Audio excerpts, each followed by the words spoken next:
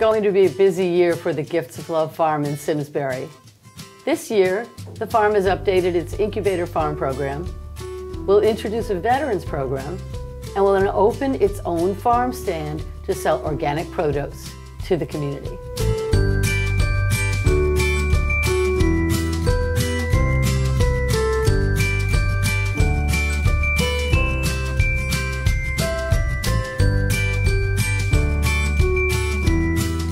Hello, I'm Andrea Obston, and with me today is Susan Pribyson, Executive Director of the Gifts of Love Farm.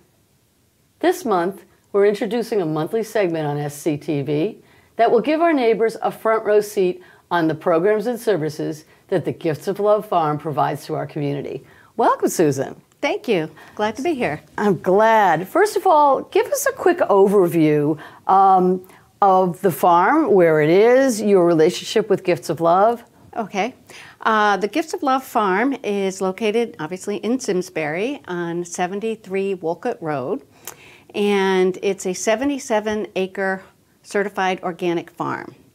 We have lots of different programs out there and some new ones, which you already mentioned. And the nice part is when we merged with the farm, it's because the missions were similar, and a lot of people don't know that, but the town was deeded the farm back in the late 1800s by Amos Eno for the purpose of feeding the poor. And back then, there were Connecticut poor farms, and if you couldn't take care of your family, you moved onto the farm, learned how to work the land so your family could eat. Poor farms? Yes. Wow. There's very few left, and they say that the Gifts of Love Farm is probably one of the ones in the best condition in the state. And it has a relationship to Gifts of Love and your mission. Yes, yes. Well, because they used to take care of the poor, what we do is we help people who are employed but are having a temporary financial crisis.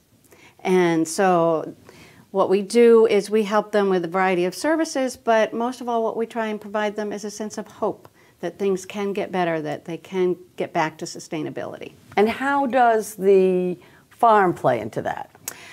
The farm with the organic produce, they bring, as part of the deed and part of our mission, they bring produce to Simsbury Social Services, and they also bring it to our food pantry and some food pantries in Hartford.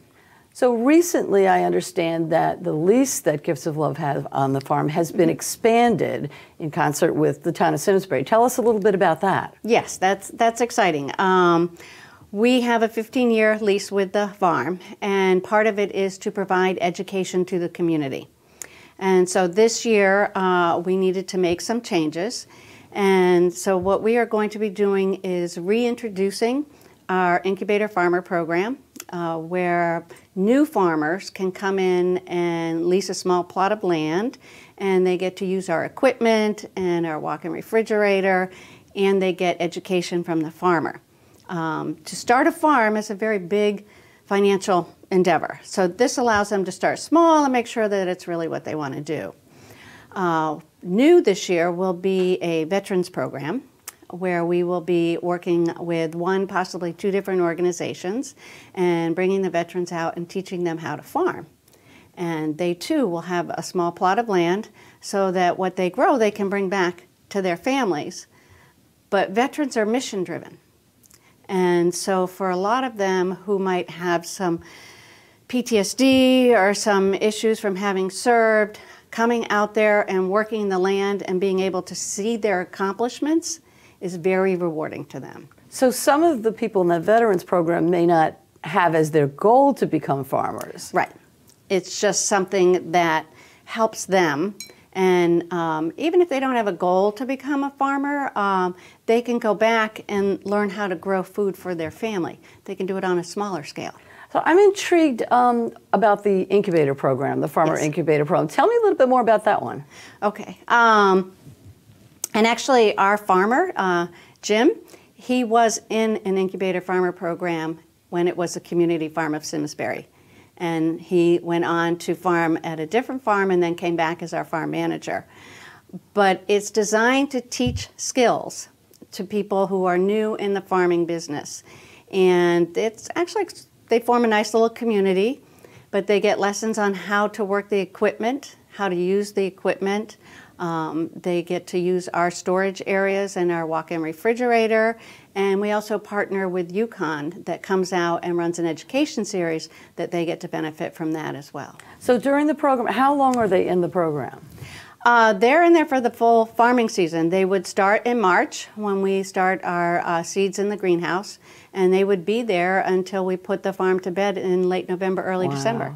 That's great. So one of the things that's intriguing is that this is organic produce. Yes. And up until now, members of the community haven't had access to it, but you have something new this year. Talk about that. Yes, we do. We're very excited about it. For the first time, we are going to have community gardens. And we have received a grant where we are going to make raised beds, and they can come and, for a very small fee, come and farm on those raised beds. And it's different because I know there's other community gardens and they have a small little organic, but this will be all organic, and they will get help from the farmer, if you don't know how to farm organically, of what to do. So people will rent plots? Yes, yes. Wow, this is new this year? This is new this year. So you mentioned the raised beds. Why is that important?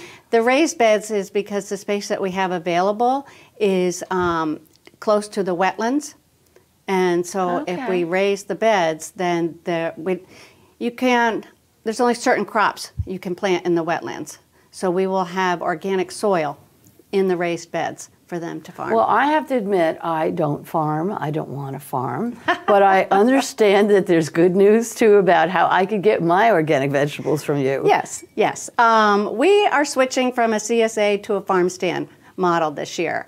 And we will grow probably narrower range because we want well-known vegetables that people are going to come out and buy, but the farm stand will be open one day a week in Simsbury and one day a week in Avon.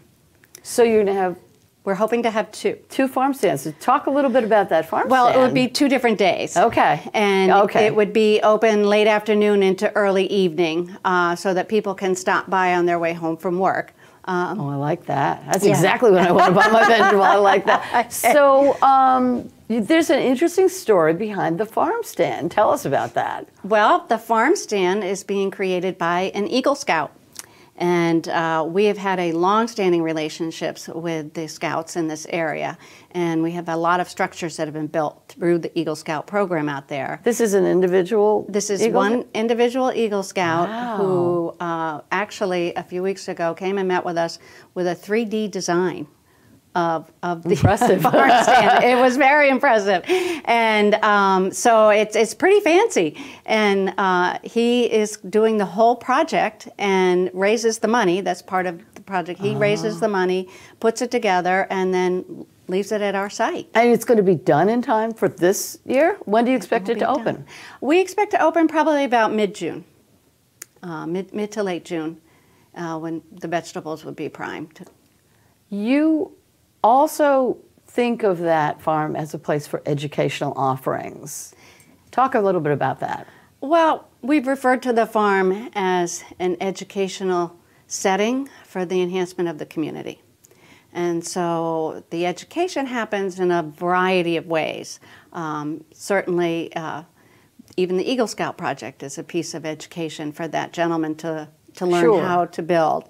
We have the Incubator Farmer Program. We have what we call Days of Caring, where large corporations, even small corporations, come out in groups of anywhere from 6 to 40 people, and they learn how to harvest the vegetables, how to plant vegetables, transplant, whatever, but they are learning.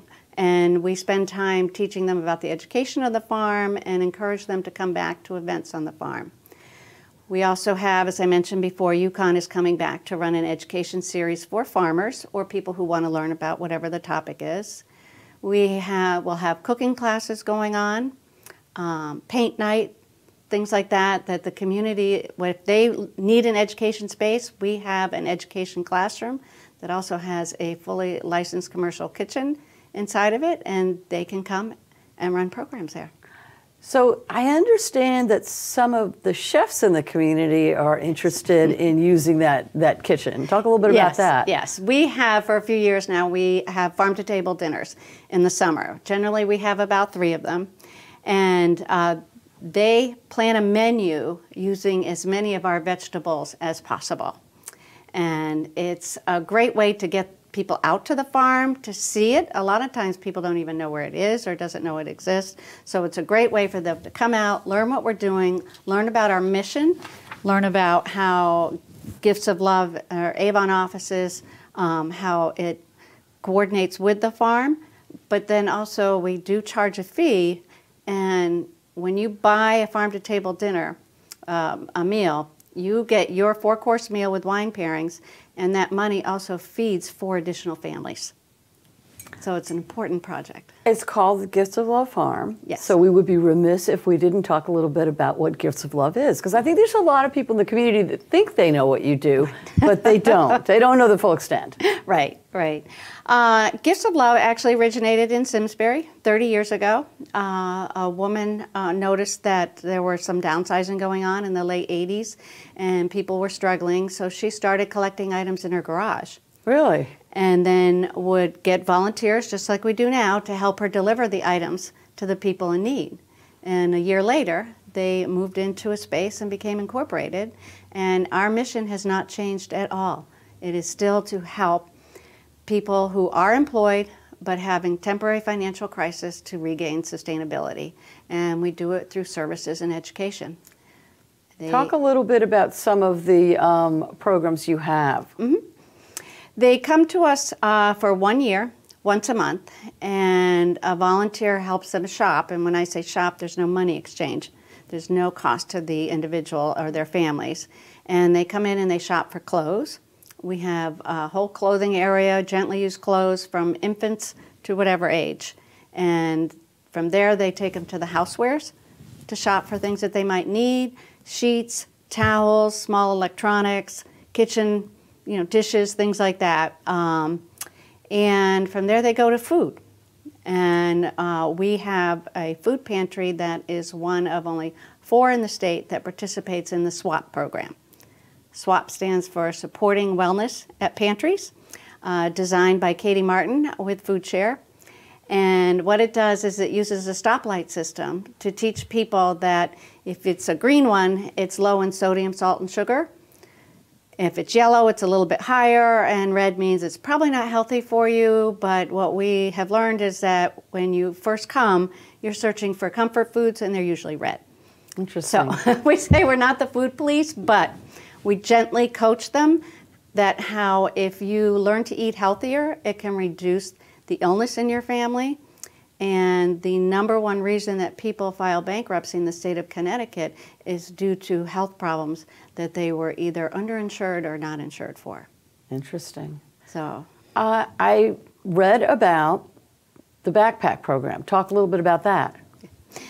The backpack program is probably our most popular program. It was started 12 years ago when the former executive director daughter were at middle school in Avon, and they came home and said these 2 girls talked about how they hadn't eaten all weekend.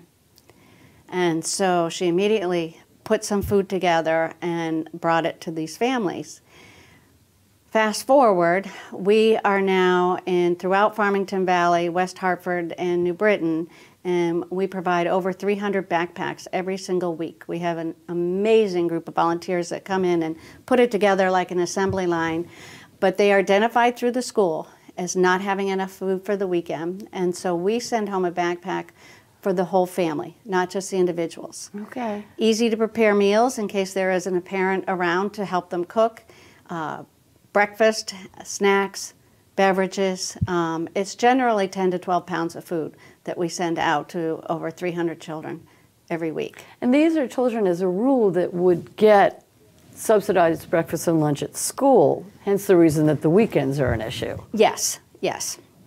And sadly, there's a lot of research that has recently come out about it's 68 hours generally from when you leave school and come back on Monday. And for children that are under the age of 10, it can cause irreversible brain damage from going hungry for those 68 hours. So it's very important that we especially reach the young ones, but we service from grade 1 through high school. Now, we had an interesting conversation about the clothes, about what you accept and how you choose, and I thought that was very interesting. Well, they're working families, and we want to treat them with respect, and we want them to feel respected when they're there. So the clothes that we issue are in good condition, if not great condition. We don't accept clothing with any stains or tears or that looked worn, because they have pride, and we want them to have pride, so we want them to look nice. And unfortunately, that's not always what's dropped off, but we work with another charity, a national charity, who comes and picks up the clothes that we can't use. Excellent. So it sounds like there's a lot going on, and one of the things that people may be interested in, along with the farm to table, because I know everybody, those sell out, is the community gardens. So what if they're not like me and they do want to farm? Talk about that. Well, we will be announcing something when we're ready to have people sign up, but they would sign up with us. And can people get on a list now? Hoping, well, that's not a bad idea. We're hoping, actually, we're not going to mandate it, but it would be nice if it was a family project so that children could come out and learn about farming as well and see how it goes from the seed and ends up on their plate. And so it's actually another education opportunity. Excellent. Well, it sounds like there's been a lot of changes and a lot of things are moving forward, and it's a very exciting time. Yeah. I know one of the most popular things that you do, and it brings people out to the farm or the farm to table dinners. Talk a little bit about that. Okay. Farm to table dinners are a lot of fun. We partner with a restaurant, and usually a local restaurant that's interested in pairing their food with our organic vegetables. And so when you arrive, you're greeted with a arrival cocktail, and then there's usually hors d'oeuvres, and each course is paired with wine that's often donated from a local wine store.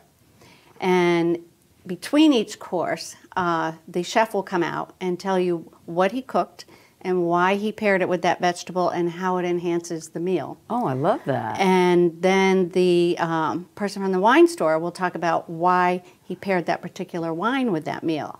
So you get smarter as well as as well as eating well. Right. And the food is amazing, and there's a lot of food, and people just rave about having a great time out there. It's under a pavilion that was donated, and we take away the picnic tables, and it's white tablecloths and nice napkins, and it's just a beautiful atmosphere where you're surrounded by a farm. So you're eating well, and you're also benefiting Gifts of Love. Yes, you're helping 4 other families to eat. That's fabulous, and I assume these things sell out pretty quickly? Yes, they do. Excellent. And you'll be announcing when those are soon? Yes, we will. We'll all be waiting. We will announce it in March, and generally we can seat about 63 people.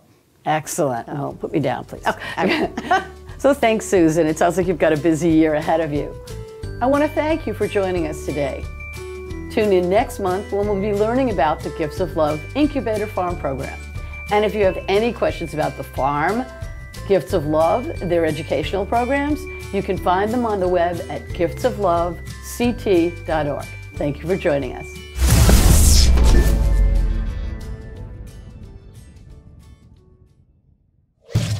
Funding for Simsbury Community Television is provided in part by contributions from viewers like you.